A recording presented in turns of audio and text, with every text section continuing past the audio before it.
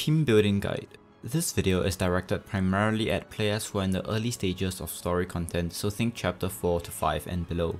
With that in mind, I won't be explaining each and every term since basic tutorials do exist. Let's get started.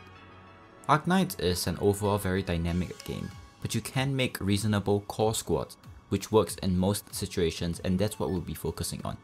In order to make this more friendly for newer players, I'll be referring to classes, but do keep in mind that certain exceptions do exist, such as Unectus or Keltstead being functionally guards. Comment down below if you have any queries.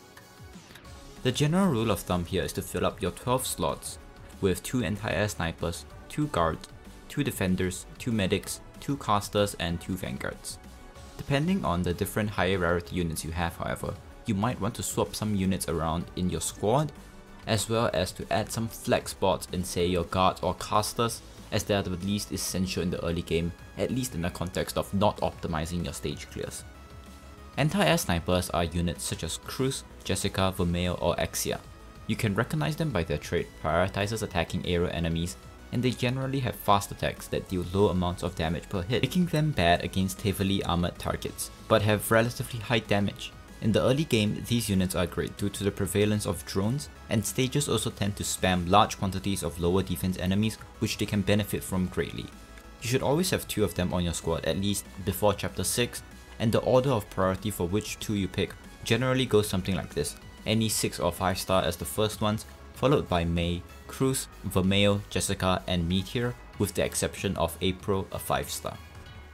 Defenders are some of the units you'll be relying on heavily earlier on due to the stat check nature of certain maps, and you can compensate for higher levels on your DPS units as opposed to other ground options. In any case, you'd want one pure defender and another healing defender, the baseline of which the game does give for free. For a pure defender, Quora and Bubble are equally great units that you acquire fairly early on and serve you for the entire game in the context of their archetype. Beagle is really cheap and can be used in the brief period where you do not have to form a pair. However, if you have Hoshi, she's certainly good as well, but at that point I'll recommend rerolling. Meanwhile, the healing defender role can be fulfilled by Spot, which you'll get him for free, but you generally replace it with Gummy, Neural or Sarah if you have them, with priority given to the higher rarities in this instance. Medics are also part of what the game stat checks you on in the early game, and it's advised to have 2 of them, with one being single target and the other being multi-target or AoE. An easy way to differentiate them is looking at their range at E1. You won't have access to an AoE medic immediately upon starting the game, so using double single target medics is an okay choice, but you'll get one in time. ST medics wise, you prioritize 5 and 6 stars as usual, with the exception of Felinic, and generally use Susuro before that, seeing as she has some insane heals for her cost. Gaviel is also a free option from the friend credit store, so she's an upgrade over the 3 stars. In the case of AoE medics, Perfumer is the most easily accessible option, but Thalopsis and Nightingale are straight upgrades. Now onto the classes with a bit more flexibility, as they are generally lying outside of your pure core. Vanguards are units which allow you to generate deployment points, which speed up initial deployment of other units. Traditionally, you place them down first, and once they generate enough deployment points to cover their own cost and then some, they're retreated in favor of other setups, such as the classic Defender plus Sniper or Guard plus Defender, due to their base stats being generally lower. Most people would tell you to utilize 2 vanguards, but honestly I think 1 is enough for most people, as early stages aren't rush heavy and natural DP generation is usually sufficient in the context of not a full rarity abused roster. This also allows you to use the other vanguard slot as a flex slot, which is greatly useful in the early game. Traditional 2-block vanguards are more friendly to use in that context, and the premier option would be Courier, which you can get for free in the friend credits shop. Later on, you obtain textures for free through pinbot missions, but if you're at that stage in the game, you might want to switch to using Myrtle instead. Still a great idea to use Vigna as a toolbox unit in stages which require early game rushes though. Guards are probably the class that one might feel the hardest to use early on, since they do not have a traditional spot in the typical, say, Defender, Caster, Sniper, Medic lineup that a lot of new players are funneled into, and it can be rather difficult to see the intuition behind where they can be utilized effectively if not watching guide videos.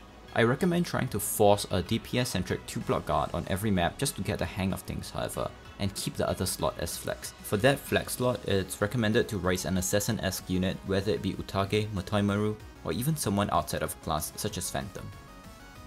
Casters really shouldn't be controversial, but there's a lot of hate going on for AoE casters in the veteran scene community.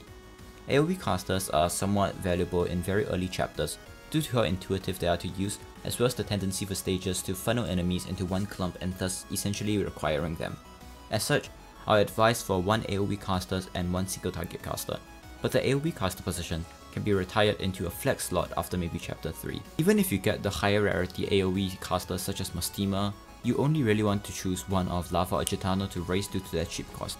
Raising Pinecone or Shirayuki as a replacement for AoE DPS is also a consideration, although that's slightly less new player friendly. Pinecone can punch through armor with a high base damage, and Shirayuki can turn into a pseudo AoE caster with skill 2. As for ST casters, Click is generally recommended over Amiya due to higher DPS and some amount of crowd control capability, but using either is fine. I would not advise touching the 5-star variations as they are pretty bad, but the 6-star ones, namely COB and Aya Fiala, are miles above their lower rarity counterparts. I've mentioned the term flex slot quite a bit here and there, and you should have around 2 to 3 of them. These are for you to fill in depending on what the map requires, as there are certain operators that are incredible in a specific situation but underperforms everywhere else, hence the term niche. Examples of such operators can be Shaw in a non-pusher friendly map, or Motoi Maru in a map without high value enemy casters to assassinate. For most maps, you can just use the units you are most comfortable with in those flex slots, or try out how some new ones function, but the flexibility is important and will only grow more apparent later on in the game. Personally, I recommend a fast redeploy, a puller and a pusher, a duelist guard, an arts guard and a DP on kill vanguard, specifically Vigna, to be raised for these flex slots. I'll be more than happy to help you with your specific team compositions over in the comments, so do drop one by and I'll try to reply within a day. Subscribe for more videos in this series, I guess.